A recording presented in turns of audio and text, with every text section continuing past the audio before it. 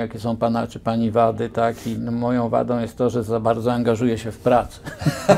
Pytanie do samego siebie, jaki ja mam ten talent od Boga? Co jest tym moim talentem, tak? Jeżeli coś robię i to mnie męczy, albo jakieś, powiedzmy, przeciętne osiągnięcia przychodzą mi ogromnym nakładem pracy, to znaczy, że to nie jest mój talent. Bo ja będę strasznie ciężko, a ktoś obok przyjdzie i właściwie bez jakiegoś wysiłku zrobi to samo, albo nawet mnie przeskoczy, prawda? Będąc tym dyrektorem generalnym, udało mi się dojść do takiego poziomu, że teraz to mogę szczerze powiedzieć, że właściwie nic nie robiłem, będąc tym dyrektorem generalnym. Był taki dyrygent Wodliczko i podczas prób opowiadał, jak przywieźli mu studenta czarną Wołgą i dwóch facetów z karabinami. Przyprowadziło go i powiedziało, że ma mieć piątki i ma skończyć dyrygenturę. Bez partnerów strategicznych ten program nie mógłby się odbyć. Trenda Group. Kompleksowe wsparcie dla biznesu w zakresie transakcji, sporów, podatków. Jak to ująć w słowa? Teksty na stronę, slogany reklamowe. Ostoja copywritingu. Dzień dobry, drodzy widzowie. Dzisiaj kolejny odcinek wywiadowni gospodarczej, a dzisiaj nasze zaproszenie przyjął pan Adam Puacz. No, w zasadzie to człowiek orkiestra, bo z wykształcenia muzyk, założyciel i właściciel firmy meble gabinetowe i człowiek, który wprowadził markę Niezbędny na rynek w Polsce, a przy tym może wynalazca, może konstruktor. Dowiemy się w trakcie wywiadu. Dzień dobry. Dzień dobry. Dzień dobry, witamy serdecznie. Nam również dziękujemy, że pan przyjął nasze zaproszenie. Możemy zacząć od prezentu, bo mamy też dla pana prezent książkowy w podziękowaniu za to, że pan znalazł czas dla nas, tak. Więc taki mały drobiazg. Biografia innego pioniera biznesu w Polsce z naszą dedykacją w środku.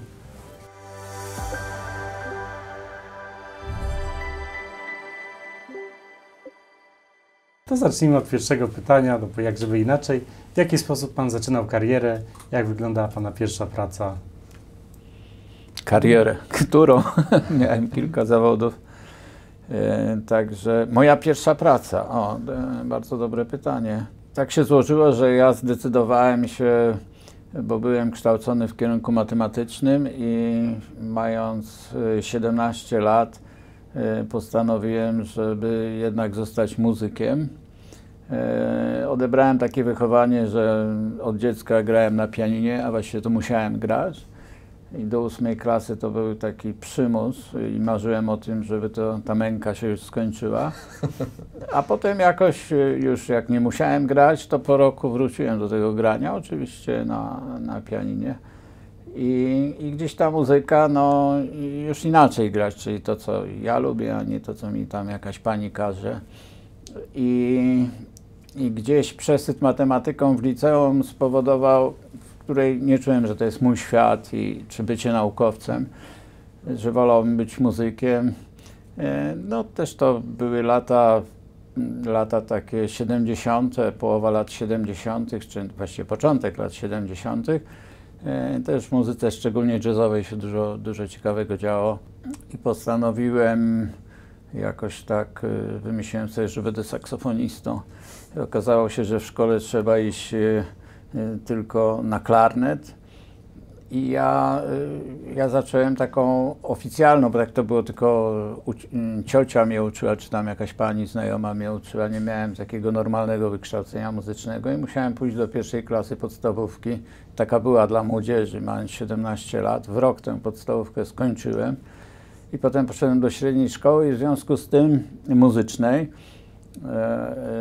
i w związku z tym jak gdyby chyba o 2 lata później kończyłem średnią szkołę w stosunku do młodzieży, która normalnie, w normalnym toku. Czyli taki byłem trochę starszy, dosyć wcześnie mi się dziecko urodziło i kończąc średnią szkołę ja już miałem dziecko i musiałem pracować. Także właściwie wcześniej poszedłem do tej pracy, bo dokładnie mając chyba 22 lata zacząłem jednocześnie studia, znaczy zdałem do Wyższej Szkoły Muzycznej w Warszawie i poszedłem do pracy, to było chyba Big Band Polskiego Radia, Studio S1, na Malczewskiego, prowadzony przez Trzaskowskiego, ojca obecnego prezydenta Warszawy.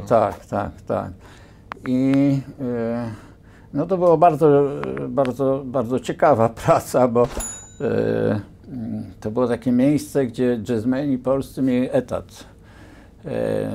Z takich saksofonistów, pewno teraz te nazwiska są mniej znane, jak Jaremko, Miśkiewicz, Muniak. I ja byłem czwartym saksofonistą razem z nimi w tym studio S1. Tak, no i to była pierwsza praca, trzeba było być tam o 10, jadę na tę 10, nikogo nie ma. No to były zupełnie inne czasy. I co ty tu robisz, po co ty tu przyjechałeś? No to tak wszyscy się zbierali gdzieś koło 12, jeżeli w ogóle się zbierali. No i z czasem się okazało, że oficjalnie to była praca codziennie od 10 rano chyba do 13, no bo to miała być taka sesja nagraniowa, trzeba było trochę muzyki nagrać i to wszystko. I takich sesji, jak były dwie w tygodniu albo jedna to maks, a reszta to były właściwie dni wolne. Także praca ekstra. Świetnie. Takie zupełnie co innego. Ale dało się z tego wyżyć wtedy? Znaczy to była taka jakaś tam w miarę średnia pensja jak za komuny, no. Może nawet lepsza niż średnia, tak? Wow. Natomiast była taka ciekawostka, pieniądze zarabiało się na nagraniach nie w godzinach pracy, tylko po godzinach pracy. To studio było 24 godziny i tak od godziny chyba 15 zaczynały się takie sesje nagraniowe. No i to były na ogół podkłady do jakichś piosenek, ale ja pamiętam, że bardzo dużo bolków i lolków nagrałem na przykład, czyli muzyka do filmu, tak, animowanego w tym wypadku. Znamy z dzieciństwa. W tym momencie to było tak, że było chyba do dzisiaj to pamiętam, 150 zł za minutę nagrania. I mniej więcej taka sesja, tam były dwie sesje, od 3 do 7, potem była taka od 8 do 23. No potem już autobusy nie jeździły, czy taksówki były, no ale tam ja już miałem szczęśliwie malucha. I na takiej sesji udawało się nagrać około 10 minut na ogół takiej muzyki, a te 10 minut to było 1500 zł, a 1500 zł to była pensja. Czyli właściwie zacząłem bardzo dobrze pod względem finansowym, zupełnie jak gdyby nieświadomy i w ogóle nie wiedziałem, że coś takiego jest. To tak mnie to wszystko zaskoczyło. No i były takie momenty, można powiedzieć, że 1000 zł dziennie zarabiałem, gdzie pensja powiedzmy na rynku była 1500-2000, wow. Tak. Także wydawało mi się, że świat jest piękny i będzie tylko coraz lepiej dalej. Pamiętam, był taki zakupy tylko na Polnej, taki bazar na Polnej był, gdzie tak w sklepie, no w ogóle w sklepach prawie nic nie było, nie? Ale tam były pomidory, ogórki, sałaty, tak, wszystko. No, dzisiaj mamy do tego pełen dostęp z każdej strony, tak? A kiedyś faktycznie to był luksus, tak? Był luksus, Duża część widzów, szczególnie młodszych, pewnie nie będzie pamiętała, albo nawet nie wie, co to jest Peweks, tak? To były takie czasy. Zakupy też w Peweksie dokładnie. były. To tam można było pomarańcza. Także ten początek był bardzo dobry. Jeszcze wracając do jazzu, taki zespół założyłem i na rynku Starego Miasta był taki klub Jojo się nazywał. W piwnicy była scenka, myśmy tam grali, byliśmy tym zespołem klubowym i był jakiś taki festiwal, ale to też nagrody przyznawali w Warszawie i myśmy na tym festiwalu zagrali, dostaliśmy, przez ten klub Jojo właśnie chyba organizowany, to byli tacy młodzi działacze, gdzieś tam rozgłośnia harcerska i tak, żeby coś się działo w tym jazzie w Warszawie, coś takiego zrobili i dostaliśmy te złote jaja jako taką nagrodę do najlepszego zespołu i był taki koncert finalistów w sali Riviery, znaczy jak była Riviera Remont, ten klub studencki, to nad nim taka sala kinowa na 800 osób mniej więcej ze sceną i tam w tej sali żeśmy grali jako ten najlepszy zespół na samym końcu, tak, że zawsze na końcu ci najlepsi, tak, no i była pełna sala, ten jazz był wtedy modny dosyć. młodzież się garnęła do tego jazzu, szukała tego jazzu i jako tacy gwiazdorzy występowaliśmy na granicy i to był chyba mój największy sukces. Ja myślałem, że to jest początek tej kariery, a to był chyba największy sukces. Podobnie też finansowo. Z tą muzyką gdzieś stan wojenny zablokował te wszystkie nagrania. Te studia zostały zamknięte, było bardzo mało. To jeszcze coś nam się trochę działo, coś tam się trafiło, ale już skończyło się to nagrywanie. No to tak mówię od strony finansowej, tak, że to Eldorado się zakończyło tak z końcem Gierka, już ewidentnie po wprowadzeniu stanu wojennego. Natomiast ten jazz okazało się, że jakkolwiek go bardzo kochałem, to jednak nie miałem takiego talentu wprost i sobie to uświadamiałem. Znaczy mnie to kosztowało, ten umysł matematyczny, ja bardziej myślałem, muzyka to jest też harmonia i muzykę można, nie słysząc, można muzykę napisać całkiem ciekawą, stosując tylko reguły różne, tak? Znaczy mając tę głowę dobrą do matematyki, znając dobrze harmonię, można napisać całkiem niezłą muzykę, tak nawet będąc głuchym, powiedzmy. I u mnie dominowała jak gdyby nie kierowałem się jak gdyby sercem i słuchem, tylko mój mózg nad tym wszystkim panował i dobierał, które nuty ja powinienem następne grać, które były jak gdyby wyliczone. Żeby równanie się zgadzało. Coś w tym stylu. I to była, nie dość, że to była skomplikowana operacja dla umysłu, wymagała dużego i to było takie przekombinowane, bym powiedział. I nie udało mi się wtedy wyzwolić sobie takiej wolności, swobody, żeby po prostu odciąć się od tych wszystkich myśli i tak grać na instrumencie po prostu ze słuchu, gdzie miałem przyjaciół, znajomych, którzy tak grali wspaniale. I tak poczułem, że nie do końca to jest moje. To wydaje mi się, że na to pytanie ta pierwsza praca, a potem jak gdyby coraz gorzej. No właśnie, bo trzeba ta muzyka... było oszczędzać, no tak, no bo czasy się zmieniły. Wszystko się zrównało, tak. No ratowały jeszcze takie, ponieważ poszedłem normalnie na etat do pracy, objechałem parę takich tras z muzyką jazzową po klubach studenckich w Polsce.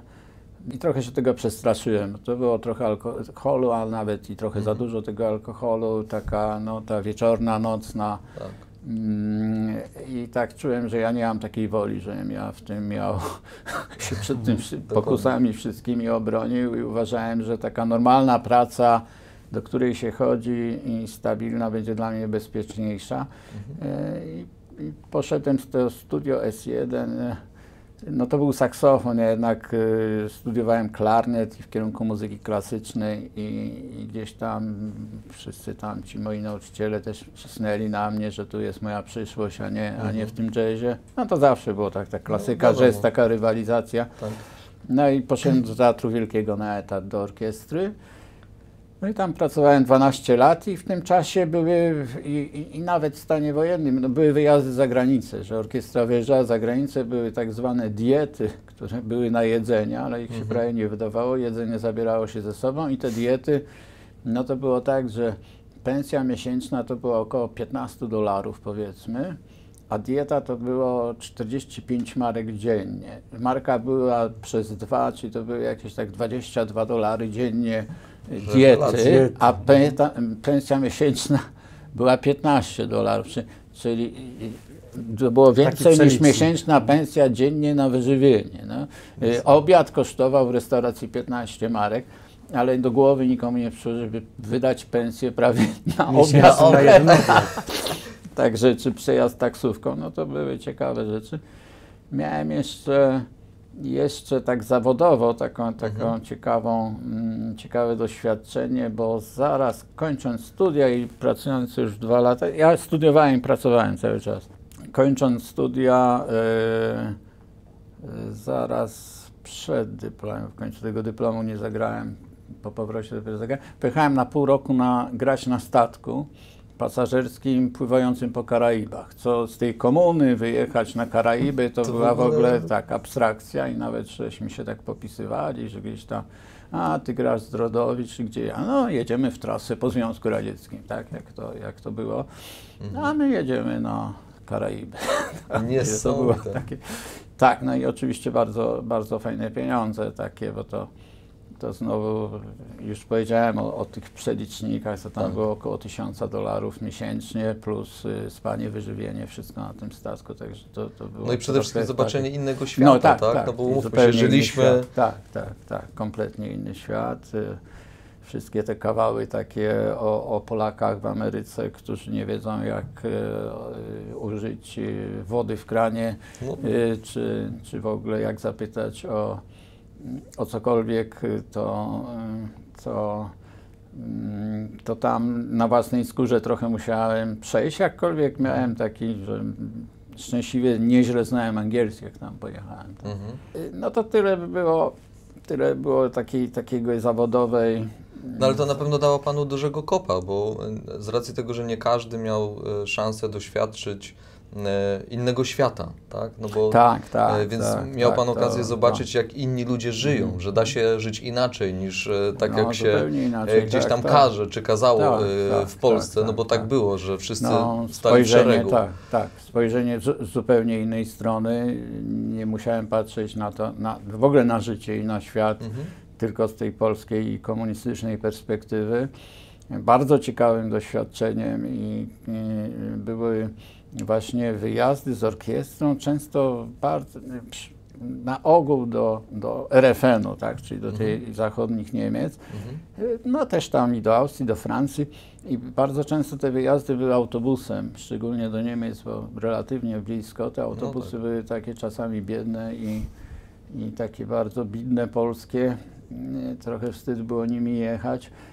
Nie za komfortowe i niesamowite było to doświadczenie, że się jedzie autobusem, powiedzmy wtedy tych godzin to było dużo więcej niż teraz, jak są autostrady, ale mimo wszystko tam pół dnia się jedzie autobusem, czy trochę dłużej przejeżdża się przez tę granicę, już w tym Enerdówku już tak jakoś było dużo lepiej, ale też groźnie. No i potem była ta najgorsza granica między Enerdówkiem a RFN-em, tacy w tych mundurach i to na ogół były kobiety, takie kulomiotki, ogromne takie kobiety atletyczne, w tych groźne z psami i tak dalej, to było strasznie nieprzyjemne, te takie szykany jakieś betonowe i tak dalej, ta granica wyglądała dosyć groźnie i okropnie i potem się przez tę granicę przejeżdżało i raptem trawa była bardziej Nowy zielona. świat, prawda? Powietrze było jakieś czystsze, wszystkie domki jakieś pomalowane, w ogóle jakieś jak do bajki by się wjeżdżało. Tak, a to były Niemcy, prawda? Tak, które Niemcy były po prostu podzielone. Tak. No potem oczywiście będąc na miejscu te sklepy, towary w sklepach, wszystko, jak ktoś się pytał, jak tam wygląda sklep mięsny, no to jak ci to powiedzieć, no słuchaj, tak jak u nas sklep z guzikami. Jak to z guzikami? No, że masz tyle i takie, i takie. Do koloru jak to i takie, siakie? No przy mięso to mięso, tak? No, tyle rodzajów w ogóle, no. No widzi pan, dzisiaj nagralibyśmy to telefonem i pokazali w mediach społecznościowych, a wtedy...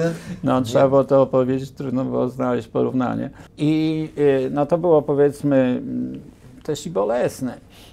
I najgorsze były powroty, tak? Czyli znowu jedziemy, jest ten ładny świat, ta trawa jest taka bardziej, przejeżdżamy granicę, już się robi jakoś tak bardziej szaro.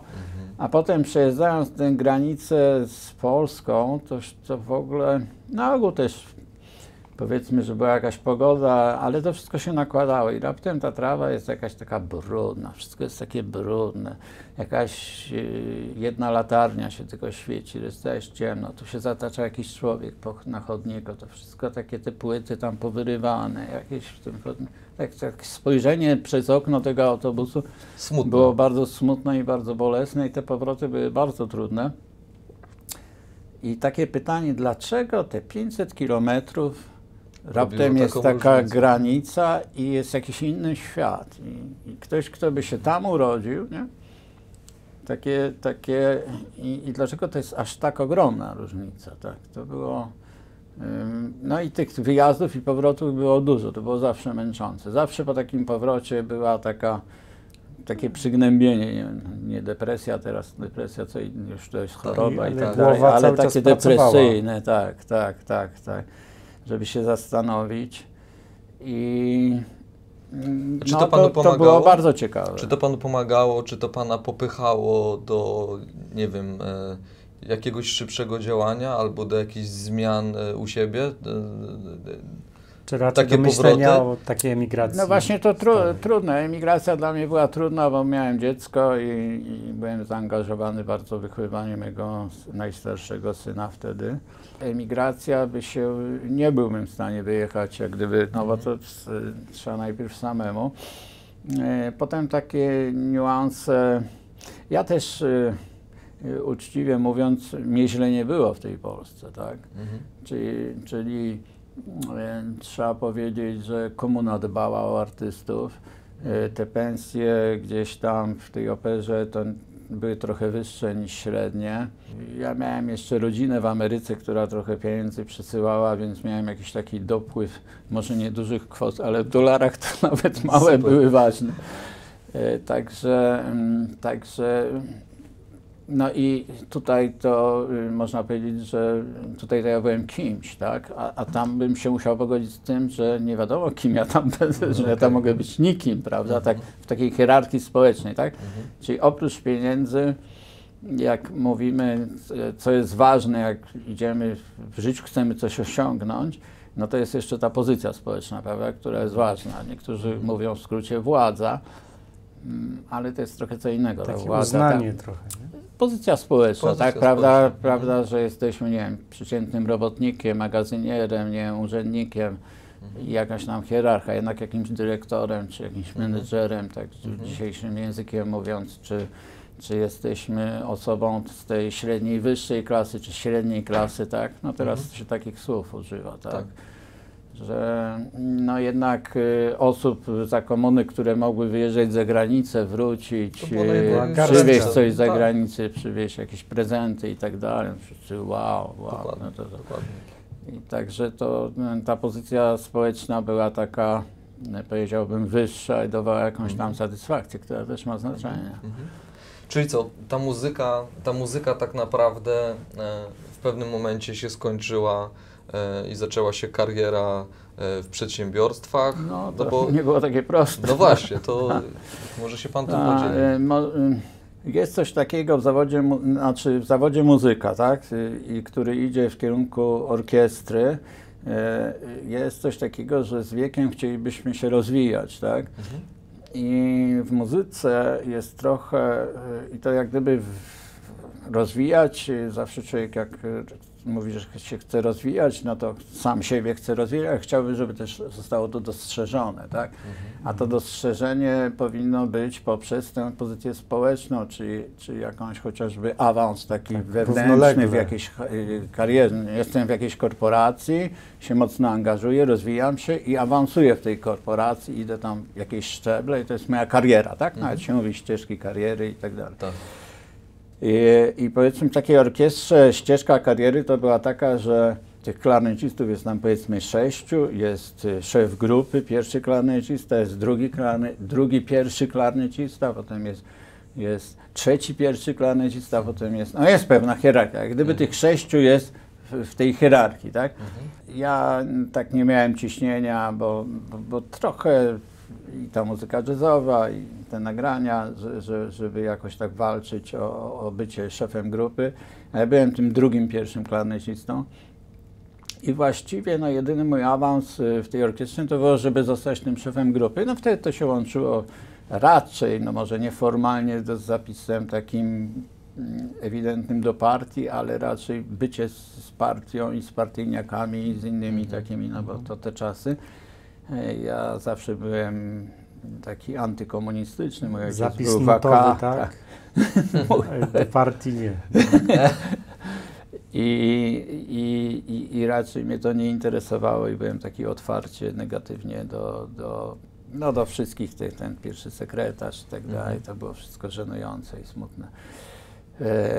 I raczej otwarcie to okazywałem, że tak nie powinno być. No więc ta ścieżka kariery i właściwie co? Mam 20 parę lat, I mój awans do końca życia ma polegać na zrobieniu tego jednego kroku, który w dodatku łączy się najpierw z jakimś pogodzeniem, takim zaprzeczeniem własnych wartości. Zupełnie takich, których w muzyce nie powinno być, jakichś tam polityczno-światopoglądowych, więc to był jeden hamulec. Znaczy hamulec, takie pytanie, czy warto tam zostać. Drugi to był taki, że jak się jest młodym, się gra muzykę, no to chce się rozwijać, chce się tę muzykę grać jak najlepiej, jak najpiękniej, przeżywać jakieś fajne projekty.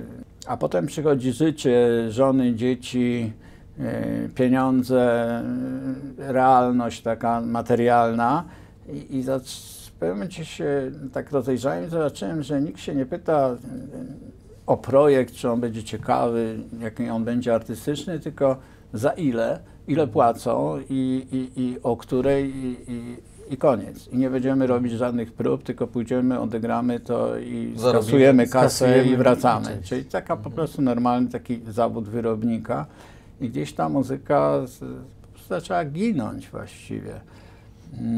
Właściwie zaczęła ginąć i dosłownie nawet w takiej orkiestrze to jest ci najlepsi muzycy, oni dbali o poziom i sami przed sobą, jak gdyby.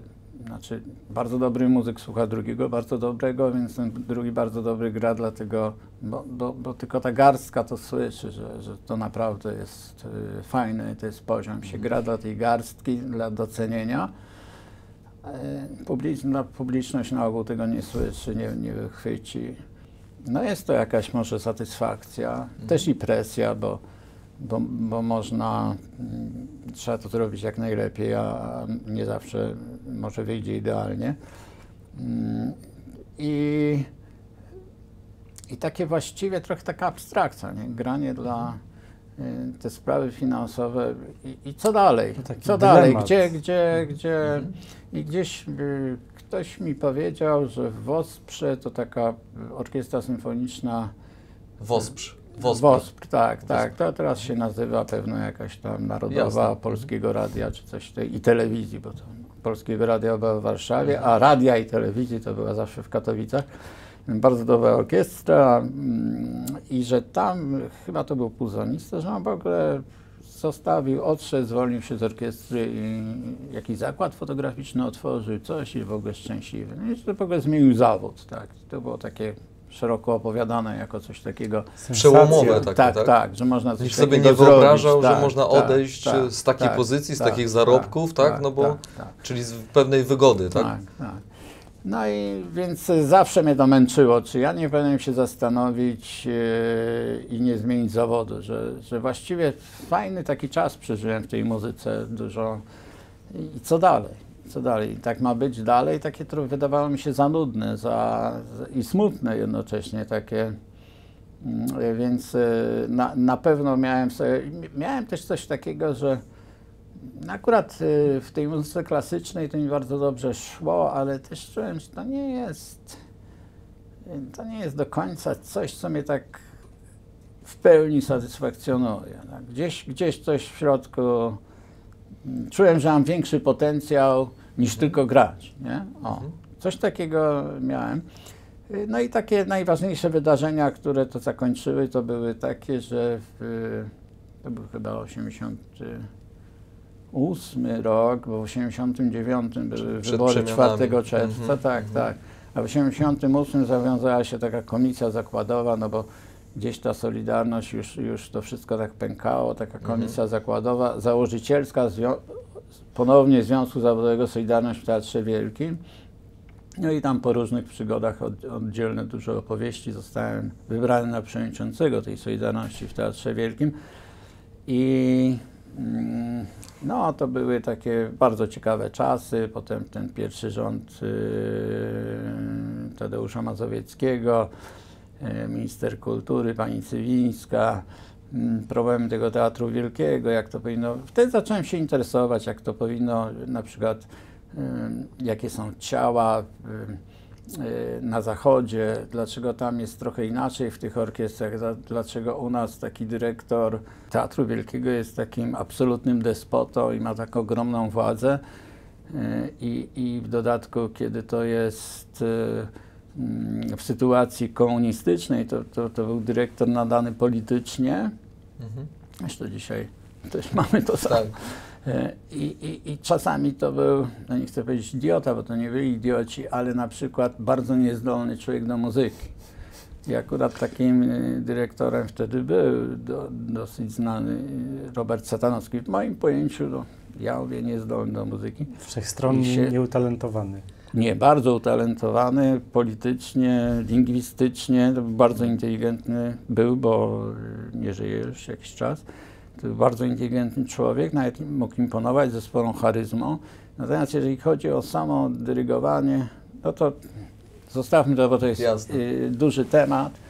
I akurat miałem taki przypadek, że będąc grając, była taka orkiestra Wyższej Szkoły Muzycznej i byli zapraszani znani dyrygenci, był taki dyrygent Wodliczko i podczas prób opowiadał, jak to miał studenta, gdzie przywieźli mu studenta czarną Wołgą i dwóch facetów z karabinami. Przyprowadziło go i powiedziało, że ma mieć piątki i ma skończyć dyrygenturę w Sopocie dokładnie, ta wyższa szkoła, czy w Trójmieście.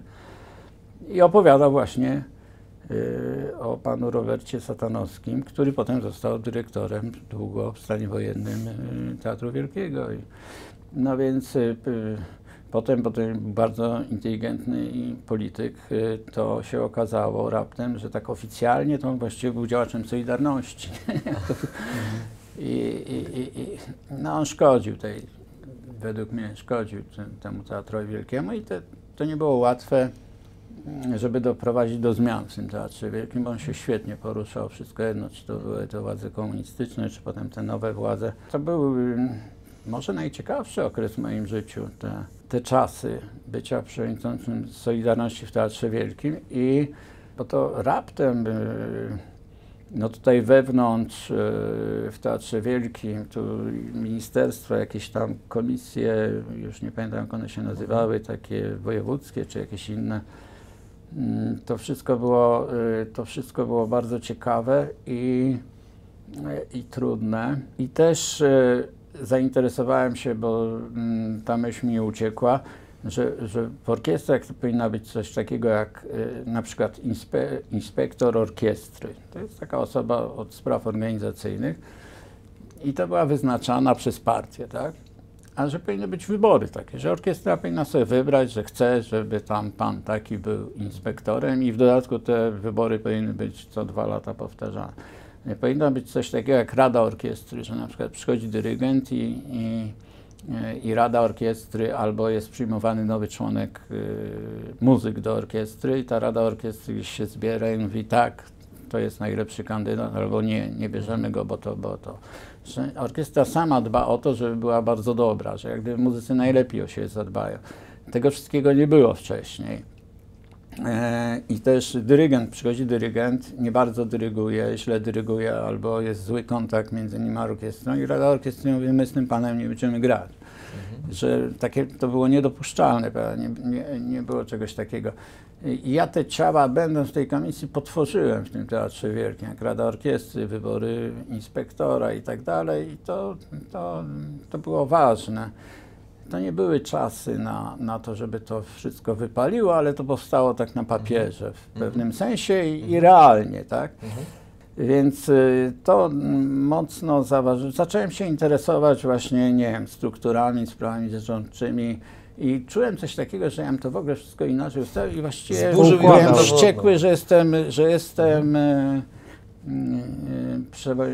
związkiem zawodowym, ja mogę postulować, krytykować, ja nie mogę powiedzieć, to będzie nie mam władzy, mam tylko takie opiniotwórcze jakieś tam, a właściwie to nic tak naprawdę, te związki zawodowe.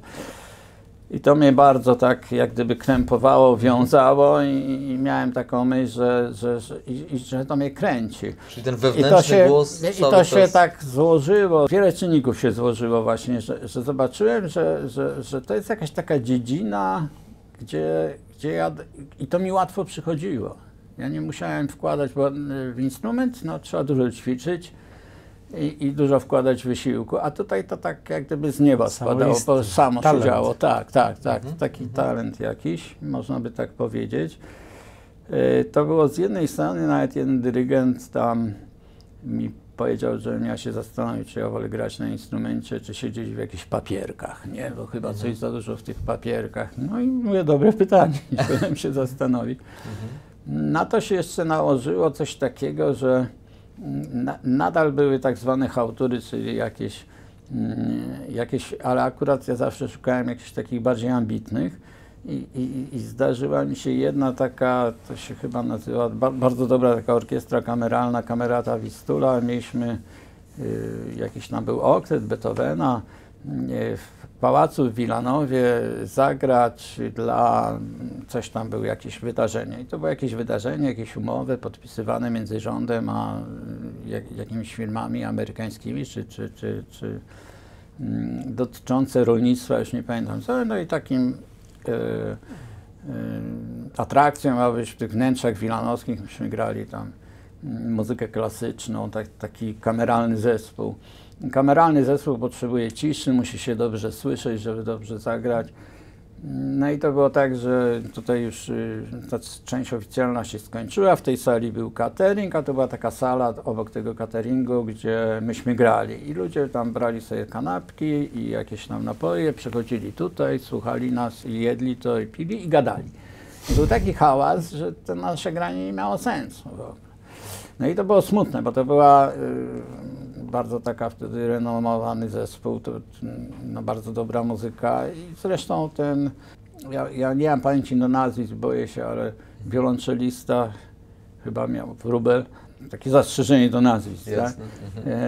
On po prostu przerwał i powiedział, że nie będziemy grać. No to nam nie zapłacą, jakieś tam kłótnie, no ale jak to myśmy się stawiliśmy, grali, to organizator nie spełnił, a to nie ma sensu, żeśmy grali, my nie jesteśmy do kotleta jakoś tak zespołem i tak dalej. To było bardzo smutne i zaraz potem trafiło mi się druga taka, że na cześć też jakiś taki ambitny młody kompozytor napisał trio trójkowe, czyli fagot, obój i klarnet i było wykonanie, prapremiera, wykonanie tego tria trójkowego i ono było na takim z kolei w Pałacu w Jabłonnej wejście wizy do Polski, wizy od kart kredytowych. No i znowu jest to samo, tam jakieś przemówienia, tutaj taki keg stał z tymi whiskacze, tak, to był jakiś tam 90 rok, więc w ogóle to, że jakaś whisky jest za darmo, to dla gości było takie bardzo chyba podniecające, nie potrafili się pohamować. Dokładnie.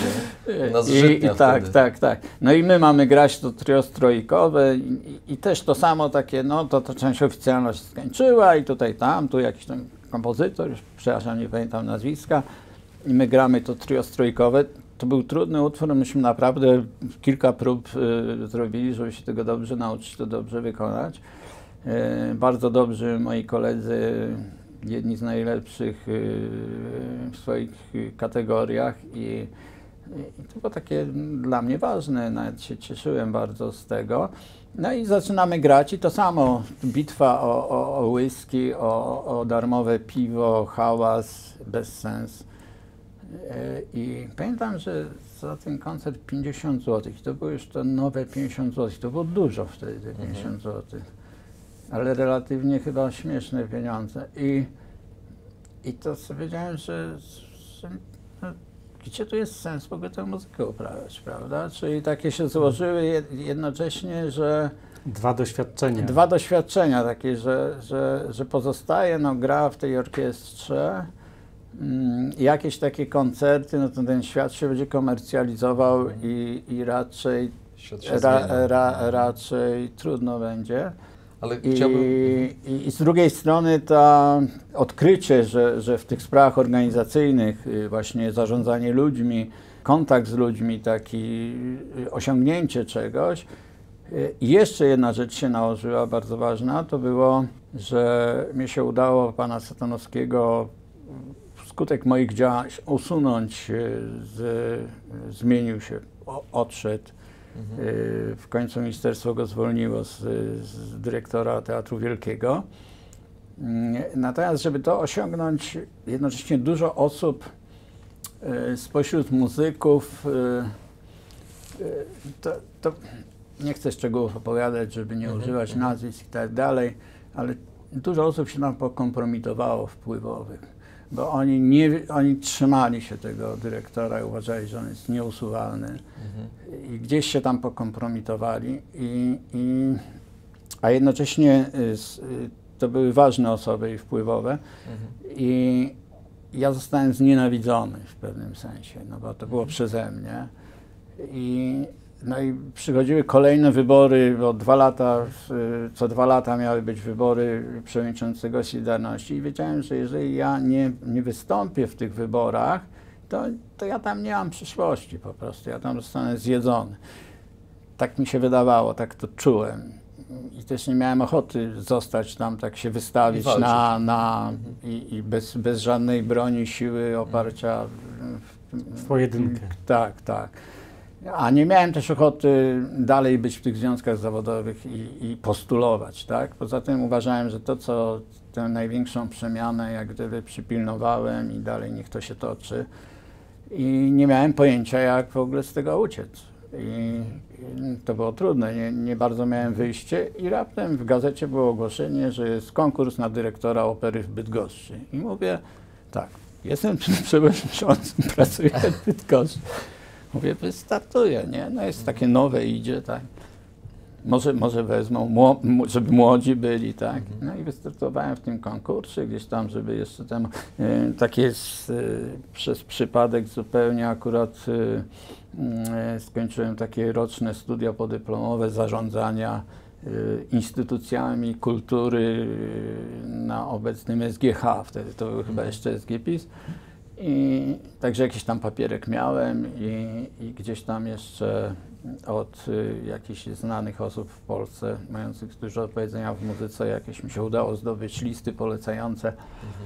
No i tam wystartowałem, zostałem tym dyrektorem opery i to mi pozwoliło, znaczy, że wyszedłem z tego zawodu i od razu gdzieś wylądowałem. Może to była taka trampolina?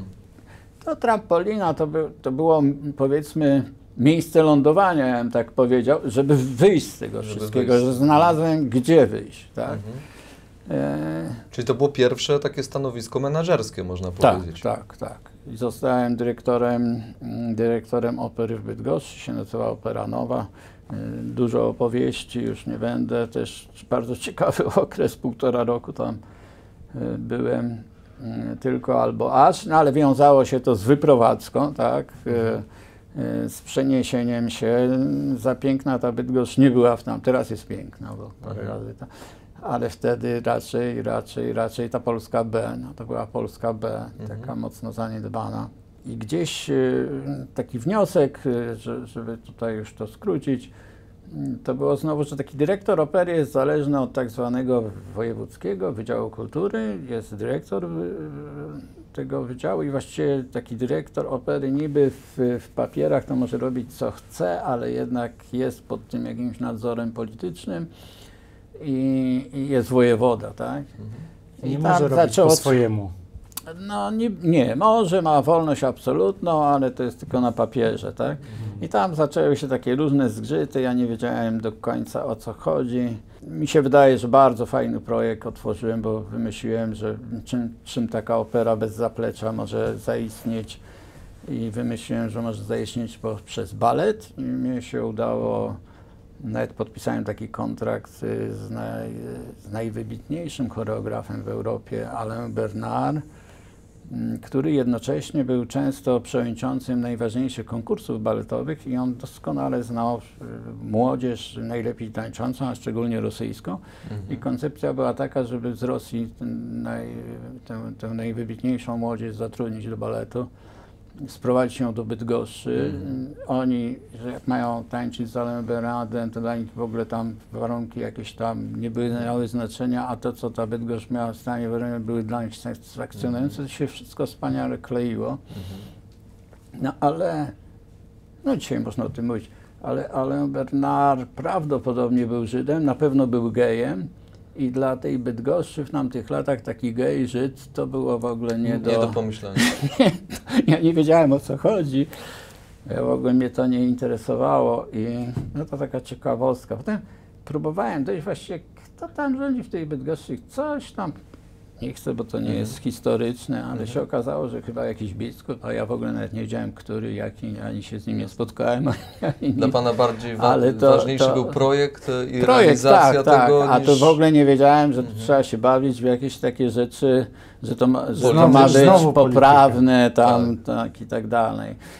Też czyli nie jakość tego dla ludzi, tylko... Nie, wtedy był modny, to tam się opera nazywała, no ale chodziło o to, miało się jak gdyby bardziej warunki ekonomiczne przechodzić taki teatr, nie być tylko na subwencji. To wystawiłem Skrzypka na dachu, no i bardzo, bardzo był dobrze przyjęty, pełne sale, więc i droższe bilety, wpływy z biletów i wszystko fajnie się układało od strony takiej finansowej. Znaczy nie miałem problemu, że mi dotacji brakuje, tak, że zaczęliśmy dosyć dobrze finansowo to wszystko układać i gdzieś tam, że już mam dosyć tego żydostwa jakoś. Takie dla mnie to było takie właściwie, o czym mówią, przecież publika wali, nie? Wszyscy zadowoleni, każdy chce to oglądać. Tak. O co chodzi? I tutaj nie miałem nosa ani czucia w ogóle, tutaj dałem ciała. I sobie powiedziałem to po tym doświadczeniu jak najdalej od polityki, nie. Czyli był Pan za otwarty, za nowoczesny, bez jakichś takich granic czy uprzedzeń no bo... Wtedy jeszcze nie miałem, dzisiaj bym powiedział tak, że prawda, ten menedżer jaki powinien być skuteczny, tak. I to powiedzmy taki fajny, super projekt uważam, wartościowy. Nie udało się go doprowadzić do końca i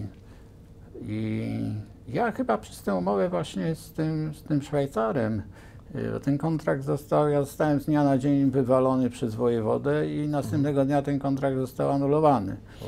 Oczywiście tam jeszcze środowisko, że jak to, że właściwie co z tym baletem, co tam był, właściwie to przestanie istnieć, te osoby stracą pracę, ja nie chciałem iść, no ale też wszystko się zmieniało i zwolnienia, no niestety ktoś miał za komuny zawód, był, nie wiem, ważny, a potem wyleciał i był nikim, bo nic sobą nie reprezentował. No na tym miała polegać ta zmiana. No. Niestety, sorry, tak, ale tak było. Tak było. Ale to były bliskie czasy takich przemian w Polsce. No, ja wyciągam takie wnioski z Pana historii, że pięknie, że była ta muzyka, pięknie, że ona Pana pociągnęła, pięknie, że ten wewnętrzny głos popychał Pana i nie zgadzał się Pan z różnymi rzeczami, ale z jednej strony czuł, że z racji tego, że trochę zarządzał Pan w tej orkiestrze, czy rozkładał różnego rodzaju zadania, to były pierwsze kroki menadżerskie. Później z tej menadżerskiej i z tego głosu takiego wewnętrznego pojawił się dyrektor w Bydgoszczy, balet. No zupełnie inne zakresy, wydaje mi się, że bardzo nowoczesne jak na tamten czas, który być może nawet za nowoczesne, za szybkie, nie nadążał wtedy ten system. No trochę tak, zmiany społeczne, mentalność ogólna. No właśnie, Pan z racji tego, że podróżował po świecie, to dla Pana pewne rzeczy były czymś normalnym. Ale w czym jest problem? Dokładnie. Przecież to nie jesteśmy... Więc to jest też piękne, że Pan o tym mówi, bo to jest bardzo ciekawe, naprawdę. I przechodzimy do takiego etapu, gdzie Polska wchodziła w taką prywatyzację. Pierwsze działalności gospodarcze, pierwsze biznesy, często przedsiębiorcy nazywani prywaciarzami. Do dzisiaj się to słyszy. Ja lubię tego nazwiska, takiego przezwiska, bo to dzisiaj jest bardzo takie prześmiewcze trochę, mnie to bawi, ale wtedy to nie było takie zabawne, bo ten przedsiębiorca, mam wrażenie, był taki negatywnie też. Bardzo. No właśnie. Przy czym wielu ludzi się rwało do zakładania biznesu. Tak. I wydaje mi się, że ustawy Wilczka. No właśnie, bo mam wrażenie takie, że właśnie wewnętrznie, z racji znajomości Pana historii, brandów, firm, które ma Pan już za sobą, które rozwijają się i znamy je do dzisiaj, no chociażby Jan Niezbędny, sam korzystam z tych produktów. I mam takie poczucie, i to jest świetne, że Pan o tym opowiada, bo ja po prostu odczuwam taką fascynującą historię, wczuwam się, próbuję wejść trochę w Pana buty i przeżywać tą historię. Myślę, że nasi widzowie też to będą przeżywali, bo różne środowiska nas oglądają. Więc to jest cudowne, że Pan pokazuje przemiany takie, które były barierami, hamulcami, A pan kłócił się wewnętrznie, że coś się nie da, że trzeba zrobić coś innego, że to mi nie pasuje. I wchodzimy w ten kierunek taki biznesowy. I mam wrażenie, że pan, jeszcze ta Polska nie była taka wolna, jeszcze nie można było prowadzić własnych działalności w takim zakresie, jak się to po przemianach zmieniło. A pan wewnętrznie już był, mam wrażenie, na to gotowy od momentu, kiedy był pan w tej orkiestrze, a dyrektor to wydaje mi się, że to już był taki mocniejszy krok w tym kierunku. Nie wiem, może się mylę. Chyba tak. Chyba tak. Jakoś to wszystko się działo. Dokładnie, niewątpliwie. Gdzieś ten background, który opowiedziałem, to wszystko się sumowało, gdzie dawało mi na pewno taką, teraz to się mówi skills, tak? I nawet nie wiem, jakie polskie słowo. Umiejętności. Tak, dawało mi taki szereg umiejętności, mocnych stron w kierunku zarządzania, w kierunku właściwie, bo mówimy biznes, tak? Zarządzanie to nie jest tylko biznes, tak? To zarządzanie może być właśnie też w teatrach. Ja do dziś, ale kiedyś nie, tylko myślałem, że fajnie by było na przykład zarządzać szpitalem, nie? To jest fascynujące, szpital. Tak? Dla mnie była ciekawa na przykład, Teatr Wielki było tyle ciekawy, że to było dużo osób, ale indywidualności, tak? To każda osoba, szczególnie śpiewacy, ale tak samo i w balecie, i w muzyce. Absolutnie im nie można nic narzucić, tak? To są trudne osobowości, tak? Lekarze. Jest tu jakieś porównanie, tak wszyscy raczej zdecydowanie wyższym wykształceniem, na wyższym poziomie, to nie można nimi tak zarządzać tam, nie wiem. Palcem, zarządzać za głowę i stawiać. Trzeba inaczej, fascynujące plus te wszystkie tam procedury, nie procedury.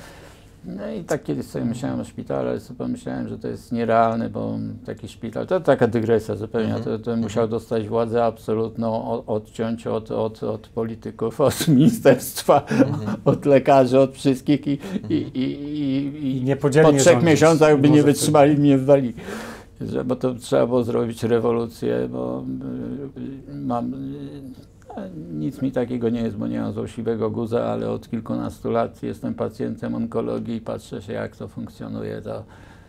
Tam operacja chaos. Po prostu to tak podstawowe błędy zarządcze, byle jaki, nie wiem, serwis sprzedaży biletów jakiś do autobusu, czy co lepiej ma tę recepcjonistkę wyszkoloną, czy z szacunkiem dla tych osób recepcji na onkologii, ale to chodzi o system, nie chodzi o te osoby. Tak. System. Tak.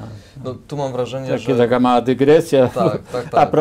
A propos tego menedżerstwa, że jest dużo, że my mówimy biznes, a jest dużo takich obszarów.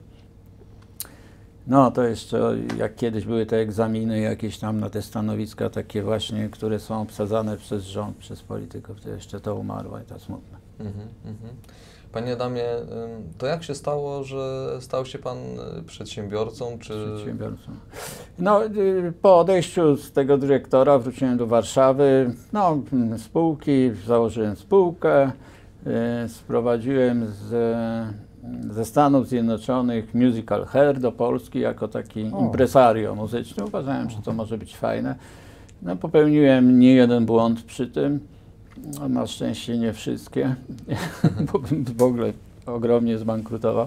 Niestety się na tym całym projekcie obsunąłem, jednak informacja, może nie do końca zadbałem, chociaż sporo zrobiłem z reklamą, natomiast publiczność to odebrała, czy potencjalni nabywcy biletów to odebrali, że to jest teatr muzyczny z Gdyni. Zrobił hair, tak, że to nie przyjechali Amerykanie, tak i tak dalej. No to było duże wydarzenie, takie artystyczne, jedno z pierwszych. Też z ceną biletów przesadziłem, pamiętam do dzisiaj, 50 zł, Adidasy kosztowały 50 zł, te Adidasy takie, nie wiem, czy podrabiane, czy oryginalne, chyba oryginalne kosztowały 50. I to była dosyć wysoka cena, zaporowa raczej no i tam tych parametrów, od których bym zaczął zarabiać, to nie osiągnąłem w tej frekwencji. Nie były złe te frekwencje, bo parę tysięcy osób przyszło, ale ja bym zarabiał dopiero, jakby przyszło powyżej 3, a tych 3 tysięcy nie. nie było. No więc musiałem spokornieć, kasa się wydała, jakieś rezerwy na zakładanie kolejnej firmy, czy rozpoczynanie, no robi się słabo. I mówię, no to pójdę gdzieś do pracy, jakieś ogłoszenia o pracę i no było jakieś tam ogłoszenie do działu marketingowego. Myślałem, że dział marketingu będzie dla mnie odpowiedni, łączenie tej muzyki z jakimś tam moim doświadczeniem. I było jakieś ogłoszenie, poszedłem i dostałem taką pracę w dziale marketingu, jakieś pieczątki miałem załatwiać, coś tam i tak to ta firma się nazywała Pakplast i w tym Pakplaście zacząłem i co bardzo takie najważniejsze, jak zacząłem w tej firmie pracować, gdzieś tam po miesiącu z głównym właścicielem miałem rozmowę i on się tak zapytał, co ja sądzę i tak dalej. Ja mówię, że to bym zmienił to zmienię, tylko weź mnie, ile to będzie kosztować i przekonaj mnie do tego i że nigdy tego nie miałem. To znaczy gdzieś był ten wydział jakiś tam ten kultury, jakiś tam wojewoda, brak kontaktu z nimi, unikanie rozmowy takiej robimy czy nie robimy. A tu nagle ma pan właściciela, a tu daje mam pan pomysł, słuchaj, przekonaj mnie, robimy. Tak, albo jak udowodnić, że osiągniesz to i to, a co będzie jak nie osiągniesz, tak? Albo a ile chcesz na to wydać, to nie, to za dużo. I tak dalej. I jednocześnie on się stał takim moim też... Mentorem? Z takich najcenniejszych rad, jakie on mi dawał, to ja miałem taką tendencję robić wszystko sam. I on mi mówił, że jestem one army man. Army man. Tak, i to zrobię, bo tak jak gdyby, no może się na tym nie znam, ale szybko się tego nauczę i to tam ogarnę to i tak dalej. A jednak w takiej większej firmie, no samemu się nie da i on mnie cały czas mówił o zatrudnianiu. O delegowaniu. I w końcu, tak. I w końcu dało mi to, żebym zatrudniał ludzi i tworzył pod siebie, tak, swoich pracowników, żebym zatrudniał, żebym stworzył zespół. Ja ten zespół zacząłem tworzyć, zaczęliśmy mieć bardzo, jak gdyby wewnątrz firmy, tak, spore osiągnięcia, wszystko super się układało, firma rosła, trzeba było ją gonić, to takie było wieczne zmienianie struktury organizacyjnej, zarządczej, bo to tak szybko rosło, że to się robiła inna firma i to było też z jednej strony fascynujące, z drugiej strony taka jak gdyby strasznie ciężka praca, że nie kończy taka stajnia Augiasza, co się zamiecie, to znowu trzeba od początku i tak dalej. No bo ta firma 2 razy większa, no jednak 2 razy większa sprzedaż to nie jest takie proste do zapanowania nad tym. Ktoś to musi wyprodukować, ktoś to musi obsłużyć. No, ogromne, sfinansować z wielu różnych stron. I właściwie dzięki niemu się nauczyłem, że kończąc tę karierę, bo Pakplast potem został kupiony przez firmę Sarantis grecką, giełdową grecką spółkę i w tym Sarantisie zostałem dyrektorem generalnym po odejściu już właściciela, który sprzedał firmę. Bo widzą, żeby wytłumaczyć, to właśnie ten Pakplast to był Jan Niezbędny. Tak, no właśnie. Pakplast właśnie przede wszystkim worki na śmieci, tak, torebki foliowe. Korzystam do dzisiaj, także w sumie przez pana mógłbym powiedzieć, albo dzięki panu. Na pewno była inna marka, inne produkty. Ale bardzo dobre. Tak. I będąc tym dyrektorem generalnym, udało mi się dojść do takiego poziomu, że teraz to mogę szczerze powiedzieć, że właściwie nic nie robiłem, będąc dyrektorem generalnym. Znaczy na tyle doszedłem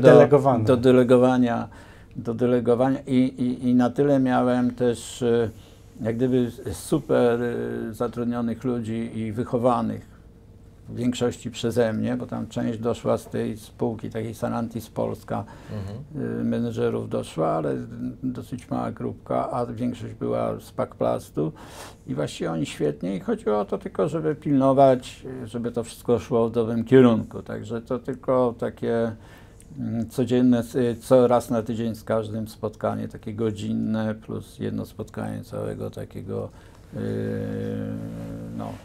zarządu, można powiedzieć. To nie byli członkowie zarządu, tylko dyrektorów takich. Już bez gaszenia pożarów. Tak.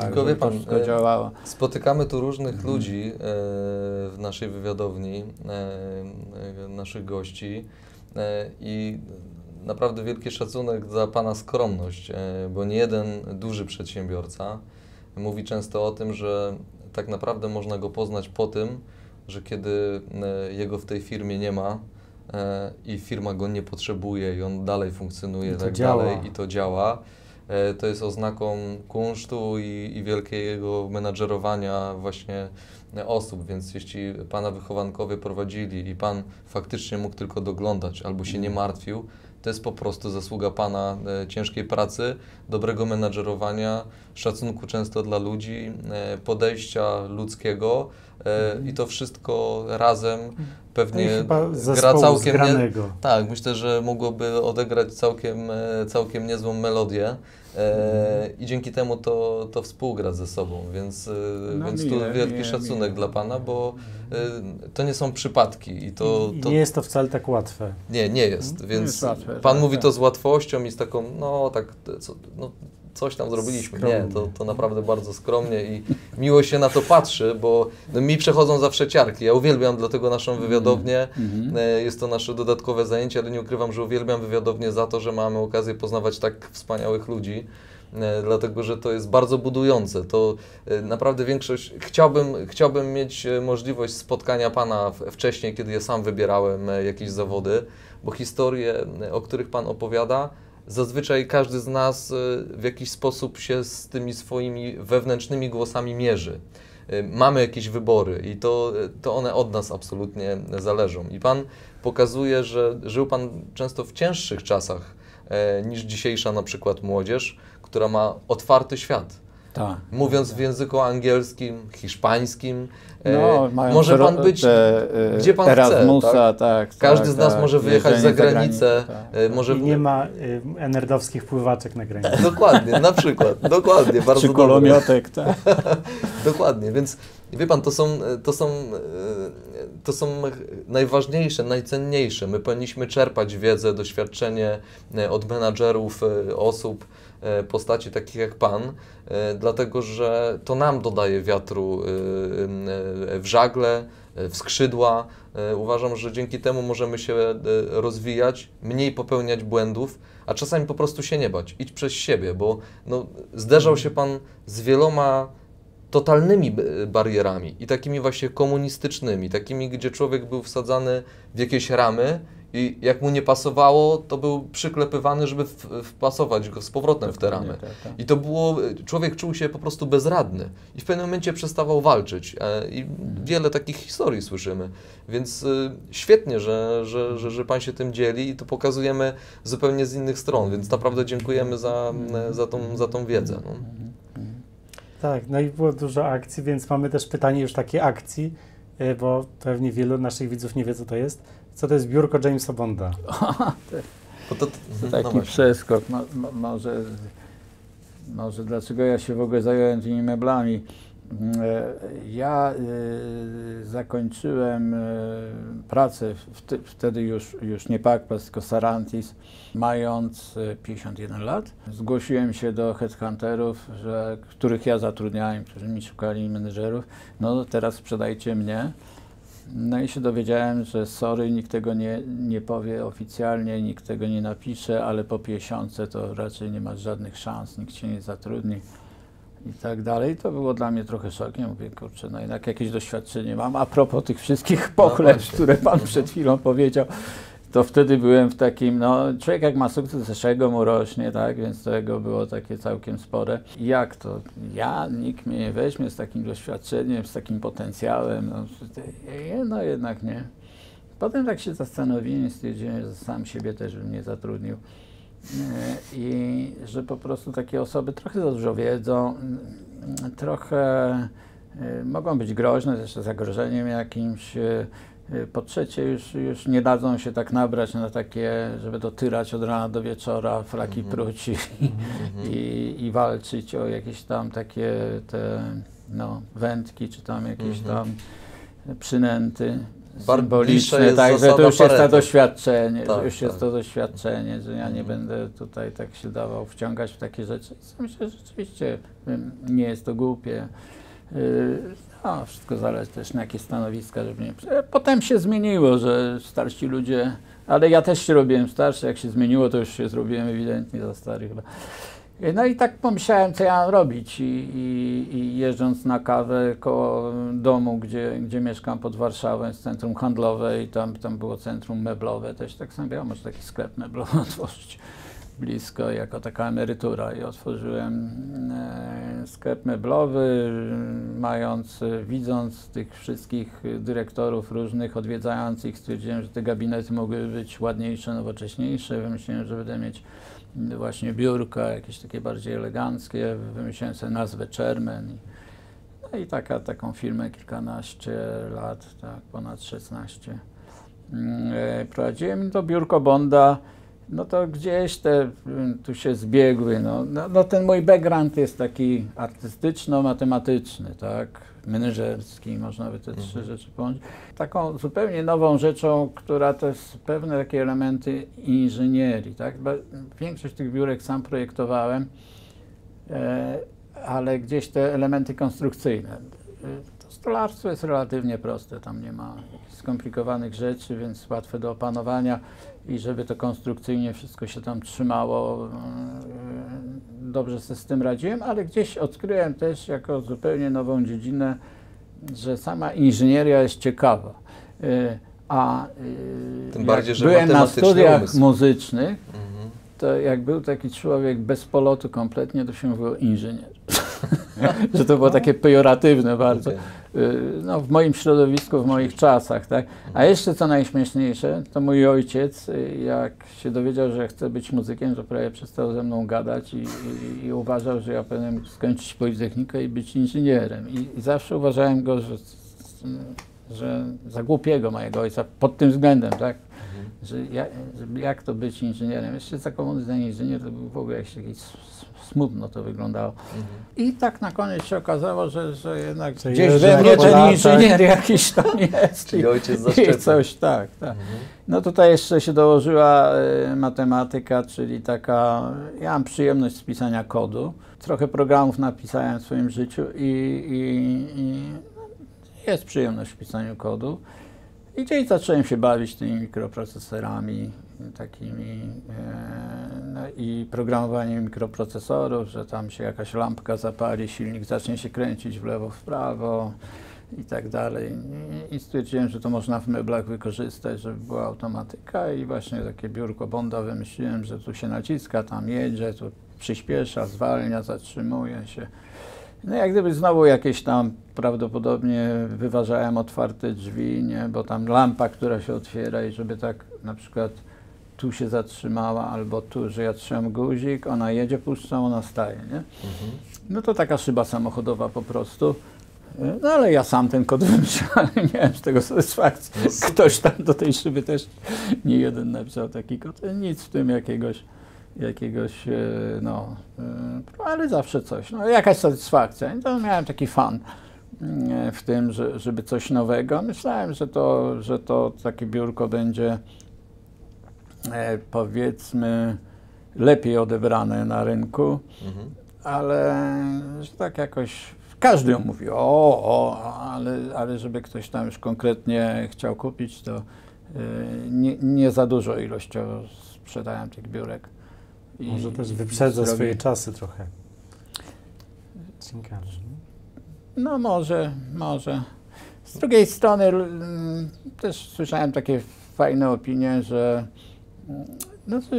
po co mi to, żeby to samo tam jeździło, jak ja mogę nacisnąć, to się otworzy, tak, mechanicznie, a tak to coś tam się zepsuje, nie by chciało się otworzyć, no zawsze. Nie każdy może być Jamesem Bondem. Jak żeśmy rozmawiali, kabelek jakiś tam nawali, bo jednak zaufanie do elektroniki. Sam jestem zdziwiony po moich doświadczeniach z mikroprocesorami, że po prostu jak się dobrze zaprojektuje płytkę elektroniczną i dobrze się ją wykona, właściwie to maszyny, automaty to robią, więc na ogół jest wykonana bardzo dobrze, to po prostu to nie ma prawa przestać działać. To jest niezawodne latami, tak?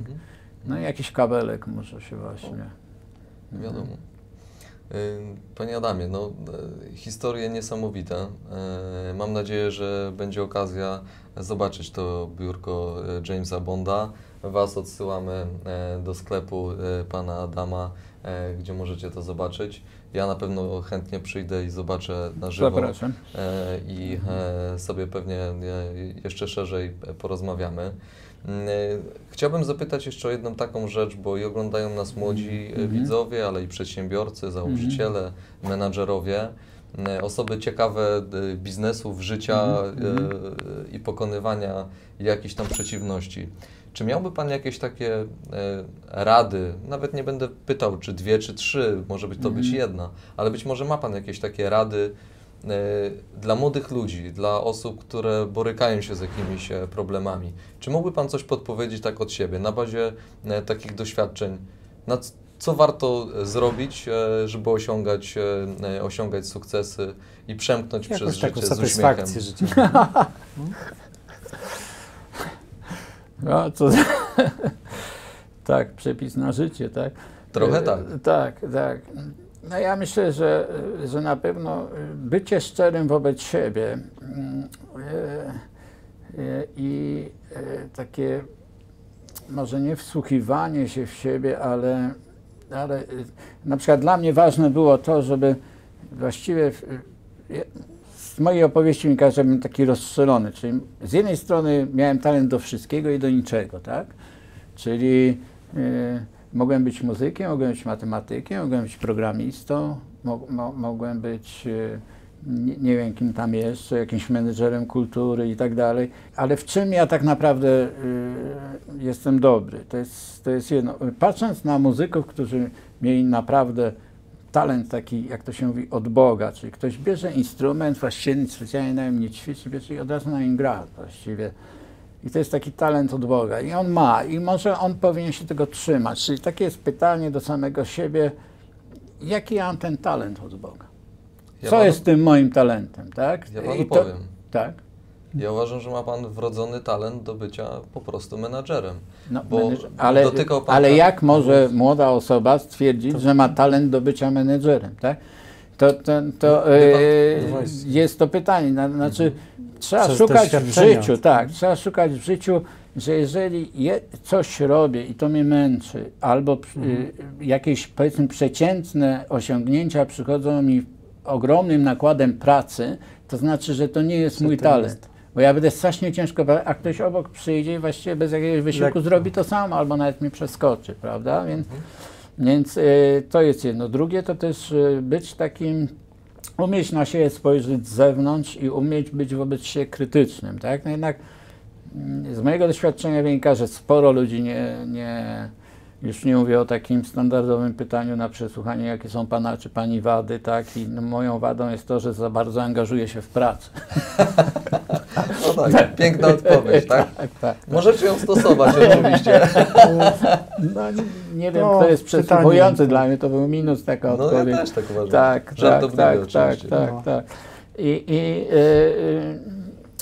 Ale wobec samego siebie, że tu mam ograniczenia i nie powinienem tam iść i brać pod uwagę te ograniczenia, że to mi nie idzie. Nie wiem, ja jestem na przykład bałaganiarzem, jestem dosyć taki chaotyczny, leniwy, jestem odkładany na ostatni moment. Potem jak się zajmę, to znowu w końcu tym, to jak gdyby za dużo czasu, żeby takimi zrywami pracuję.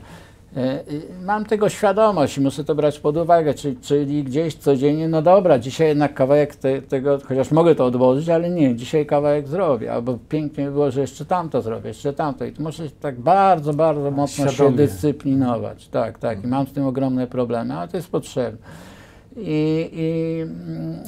Więc to druga taka rzecz, już jeżeli chodzi o menedżerów, to zawsze jest takie pytanie, jak powinno się tymi ludźmi zarządzać, tak? To ja się często, szczególnie właśnie moi dyrektorzy, których awansowałem czy zatrudniałem, to oni zadawali mi pytanie, jak ty to robisz, tak? Jak ty to robisz? I ja mówię, nie rób tego tak jak ja. Oni chcieli na przykład mnie naśladować, albo naśladować głównego właściciela.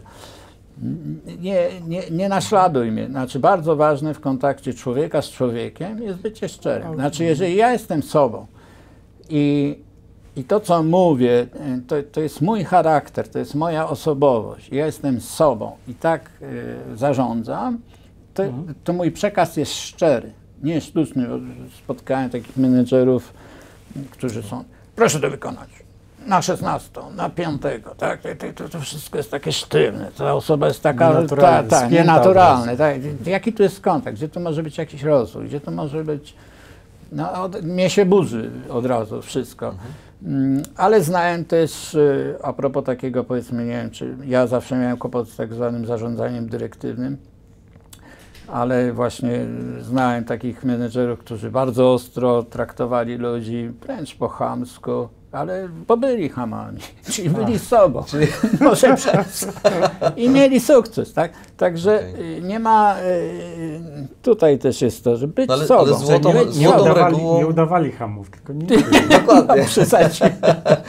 Ale nie byli w tym sztuczni. Ale to jest złota zasada, po prostu być sobą i faktycznie chyba nigdy tego nie nazwałem w ten sposób i fajnie, że Pan to powiedział, bo faktycznie jeśli człowiek jest w 100% sobą i nie patrz na to, jak ja to robię, są oczywiście pewne mechanizmy, które warto czerpać z doświadczenia innych, tak?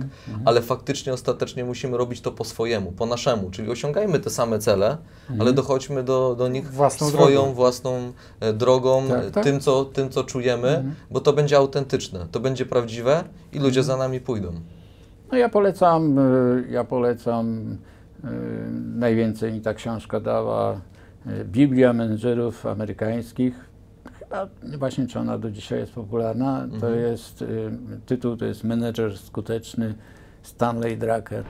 Także napisana w 50, jak się ją czyta, to aż się nie chce wierzyć, bo napisana pod koniec lat 50, czy tam to jest 56 czy 9. A wciąż autentyczna. Tak. I chyba polskich wznowień to już było ileś, także ta książka na się sprzedaje, jest dostępna, polecam. Audiobook. I właśnie no, takie przesłanie z tej książki jest takie, że każdy menedżer jest kompletnie inny. Ci, którzy bardzo dużo osiągnęli, każdy, on wielu przeanalizował, jedyna cecha, która łączy tych wybitnych menedżerów, to jest to, że byli skuteczni, po prostu osiągnęli sukces, aby kompletnie, czy ktoś jest humanistą, czy jest matematykiem, czy jest cholerykiem, czy jest flegmatykiem, nie ma znaczenia. A do przerw pomiędzy książkami polecam muzykę Gregory'ego Portera. Nie wiem, czy Pan zna. Bardzo fajna, jazzowa. Polecam, podeślę koniecznie, bo jestem ostatnio nim zafascynowany. I ciekawe, czy trafi w Pana gusta, bo jest trochę, myślę, że nowocześniejsza, ale z taką nutą takiego chyba właściwego klimatu. Niestety musimy kończyć. Myślę, że moglibyśmy rozmawiać tutaj jeszcze długo i mam nadzieję, że to nie jest nasze ostatnie spotkanie.